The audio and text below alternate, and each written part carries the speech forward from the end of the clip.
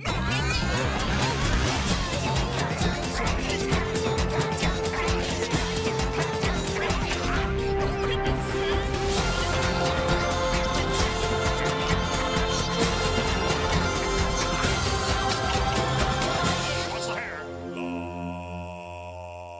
what's up everybody? G to the S here.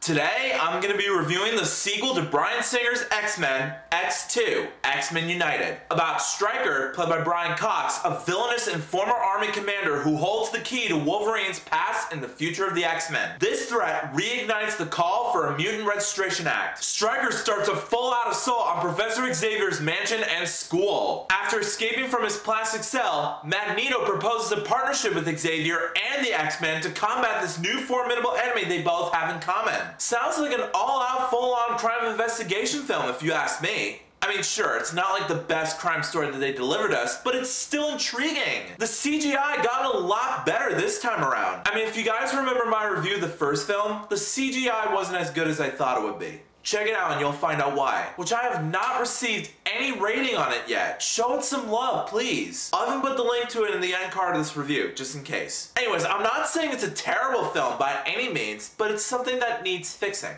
That's all. Anyways, I'm impressed with the CG in this film a lot. I also love the camera work and cinematography. Just like with every other Marvel film out there, the fight choreography and action sequences are always fun to watch and very motivating. I wanted to be a part of the action, and this film delivers a lot of it. Even the direction from Bryan Singer himself did an amazing job. I mean, it all depends on the pacing. And this film was paced superbly well, in my opinion. Even its story and plotline. Look, I'm a huge fan of crime investigation stories, and this movie proves the definition of crime investigation, if you want to put it that way. There's mystery around every corner, and right off the bat, even though you're watching the movie, you feel like you're a part of the story as well. It sucks you in, which was well executed. The character development articulation also gets a win for me. I mean, there was one scene in this film that I almost got teary-eyed a little bit. But still, in the end, X2, X-Men United was an action-packed superhero blockbuster with great action, loads of mystery, and stunning CG that completely captivated me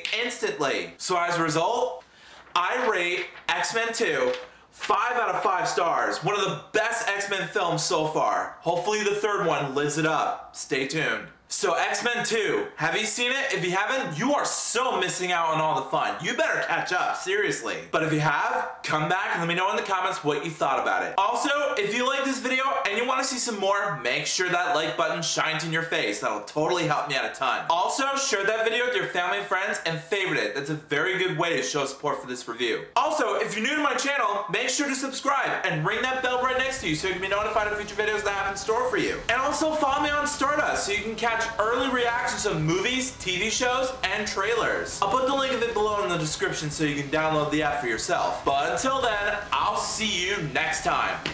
Peace out.